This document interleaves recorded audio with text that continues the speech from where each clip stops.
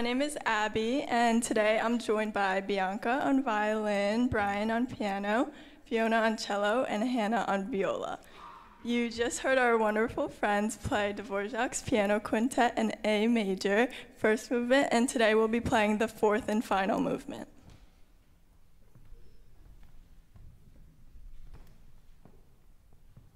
We imagine much of this piece like a fairy tale story. It begins with a surprise and later ramps up into a more cute and joyous passage. Towards the middle of this movement, there's a stern fugue where the theme is introduced and is taken over by each instrument with lots of energy. Like many other composers, such as Schubert and Brahms, Dvořák switches from A minor to A major throughout this piece.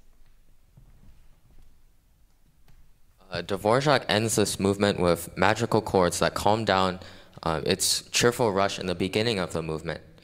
He finally concludes the whole quintet with a happy farewell.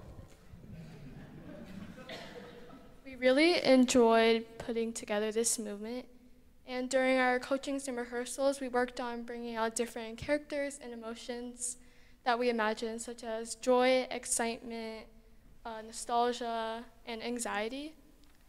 And we also worked on the balance because the instrumentation of a piano quintet doesn't allow lower strings to project as well as the piano. This quintet is a mixture of Dvořák's expressive lyricism and elements from Czech folk music. These elements include the forms of song and dance, but not actual folk tunes. Instead, Dvořák created original melodies in the authentic folk style, which are particularly present in the movement we are about to perform. We are so thrilled to be concluding the second KYPC, and thank you so much for coming.